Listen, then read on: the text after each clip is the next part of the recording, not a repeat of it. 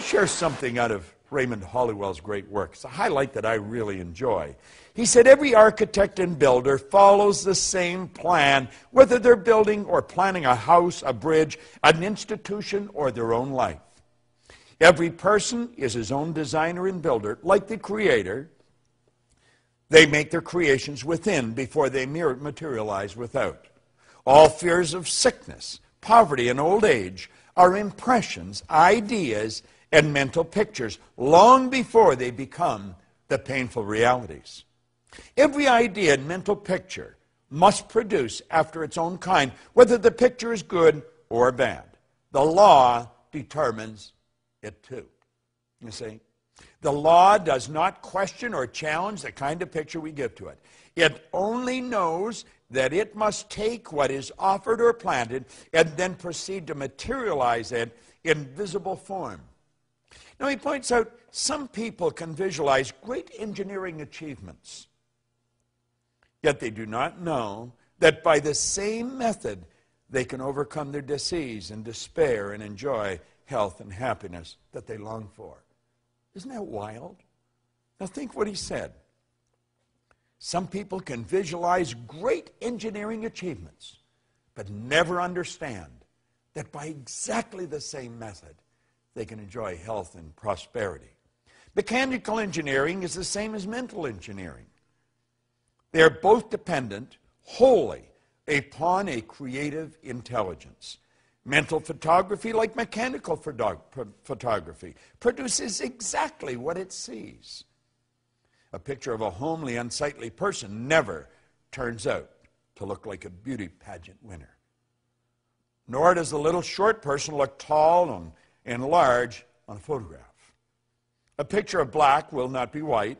Neither can a negative, destroying idea produce constructive and positive results. If the ideas are negatives, well, they will turn in and create negative results. But so will the positive ones. Now, before I bring this to a close, I want to just share the last highlight here that really struck me. And I want to encourage you not to just go by this video series. The video series is merely the peak of the mountain. It's just the cap of the iceberg. There's so much depth in this. As you study into this, you're going to suddenly become aware of the phenomenal power that resides within and without. And you can start working with it to create the good that you want in your life. The author said, as we assimilate in mind these ideas or mental pictures, we knowingly or unknowingly exercise a power to produce them. See, what's ever going on the inside is going to show up on the outside. James Allen, way back around 1903, he said, we think in secret, and it comes to pass. Environment is but our looking glass. Well, this author says this creative process continues working night and day until the idea is completed. We cannot picture thoughts of poverty, failure, disease, and doubt, and expect in return to enjoy wealth, success, happiness, and courage. It just can't be done.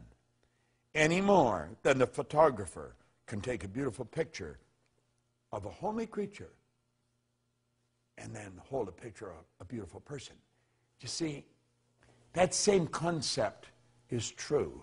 When we begin to see positive things in our mind, you don't have to know how they're going to materialize. You only have to know that they are. What goes on inside shows on the outside. That's based on one of the first primary laws of the universe, the transmutation of energy. Energy is forever moving into form, through form, and back into form. And being a creative being, you and I, can entertain thoughts, and we can produce results. As a matter of fact, the very next video in this series is on the law of thinking. I want to thank you for looking at this. And again, I want you to encourage yourself to dig into this in great depth. This series that you're getting